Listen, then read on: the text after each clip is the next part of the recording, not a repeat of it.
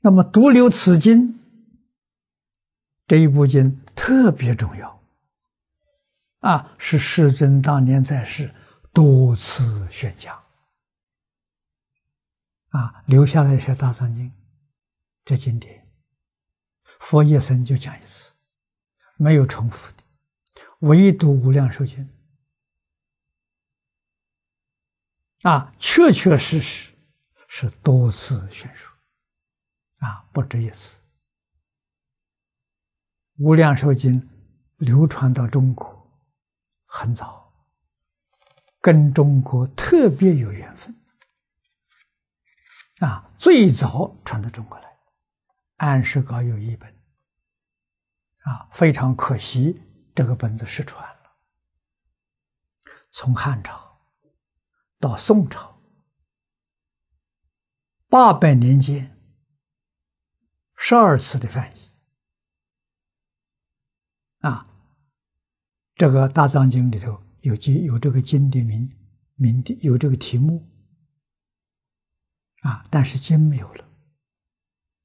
啊，7种失传，留下来5种。那么从留下来5种当中，我们就看出不是一次讲的。这一部经里头最重要的一部分就是愿，阿弥陀佛发的愿啊，有2种本子48愿，另外2个版本的时候24愿。宋朝翻译的这个本子是36愿。不管怎么样翻译，这个决定不能会犯错的啊！为什么有这么大的差别啊？所以古大德就想到了，至少是3次宣讲，那不一样啊，才会有这么大差别。从印度传来的这个梵文经典不是一个版本